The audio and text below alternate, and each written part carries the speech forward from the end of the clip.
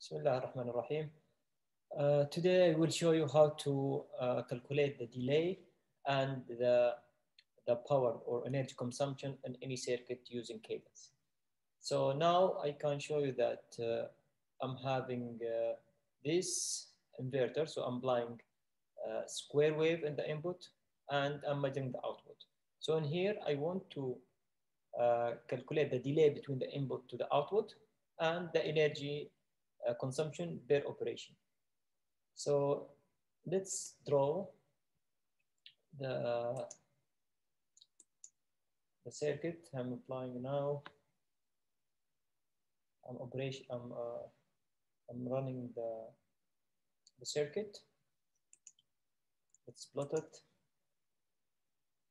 Make it bigger. You can separate it from here. And now we have these two. Let's make it like solid. And this, make it bigger. So now, so we have this, the input and the output. Let's put it on top of each other. Okay, let's calculate here when at 6. So this is the input and this is the output. And there is a delay between when it is switching from 1 to 0, the output switching from 0 to 1. You can calculate the delay from 50% of the input signal to 50% of the output. Of if it's another circuit, you can have it 90%, but let's now do it to 50 to 50. So you can go here 500, then press A, then you can here go to around 500 millivolt, press B. So this is the easy and faster way, but it's not accurate. So now you can see that the DX, the delay is 8 picosecond here. So this is like faster way. We can do it using the equation. We can go back. You can go here and output setup. Then here function, which is this one. Write the things that you will do, which is delay. Let's name it delay. And here you can put the equation. Double click on this and you have these two things, the now and this dot. You can press on dot. This is the previous things. Let me delete it. Let's delete everything. Now we need to calculate the delay from the input to the output. You can press VT, voltage transient. Take this N, the input. So now you can see VT bracket then N. Press here, then enter just to save it. Go again. And now we need the output. So we have the V input and the output. Enter to save it. Now, if you go down here, the all, you can find delay. If you look up here, you can find delay, or faster way, you can write it here, delay, so you can find it here. Now, the first signal, which is we need the inputs. You can, because we make it here, like we press enter, so it's saved here. So we have two signals. So let's have input. And for the signal to output, which is the output we need to measure. Here the input is 0.5. This is like 50% of the signal. So we have 1 volt. That means from 500 millivolts and here to 500 millivolts. You can change it to 9. It depends about but 9 is 90% of the signal. If you have 2, that means 1.8. So here we will keep it 50%, which is 0.5. Edge number, leave it at 1, so it will just one time. Here, let's see, rise and go for the first signal. So this signal is falling. So let's say falling. Let's measure it. Edge type. Let's make the first one is falling. The second one is rising. So here we write rising. Or ether, you can leave it as ether. So the first signal after this, it will measure it. Let's say rising for this case. Velocity is 1 tolerance is 1, 0. Here, so down. Number of occurrence signal, yes. Here we need to measure it from where to where. Let's say from 6 here, from 6 to, let's say, how much is this? Yeah. Let's make it from 5.5 here to 6.5. And you can change it depending on your circuit. Here you set 5.5. This is signal 1, and this is signal 2. This is V input and V output. Both of them start from 5.5. And we make it stop at 6.5.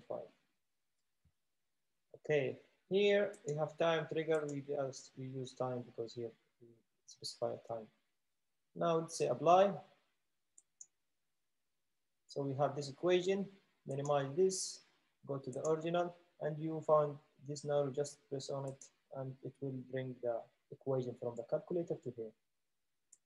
Okay, let's go back, press this to refresh it. So it gives me 8.68. Now, once you run, you have the number direct. Let's check it exactly with here. It is like 8.72, which is close to this, 8.6. Actually, you can make it more reasonable if you can go, I mean, more accurate. You can go here, right click, left point. You can here make it to be, what is it? X, yeah, make it to be Y. This is make it 500 volts, exactly. And here, the same thing. This you can have it as a more accurate. 500. So now it is 8.68. Let's check the other one.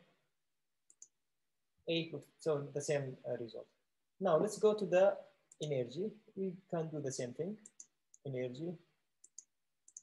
Right, energy.